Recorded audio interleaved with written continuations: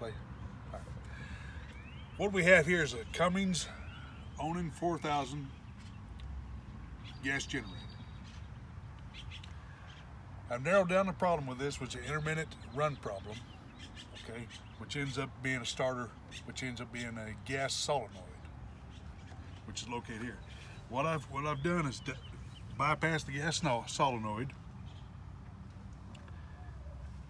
You have to prime the system, right?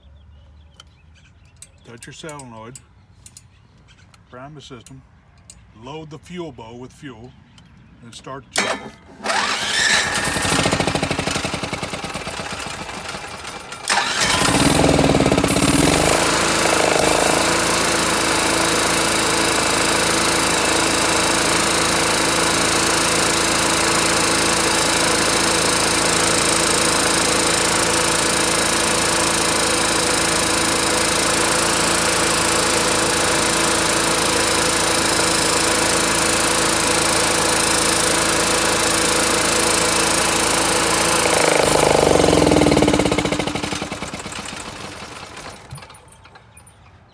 So now we have to figure out what's activating the solenoid, but that's wherein lies the problem of not getting fuel to the generator.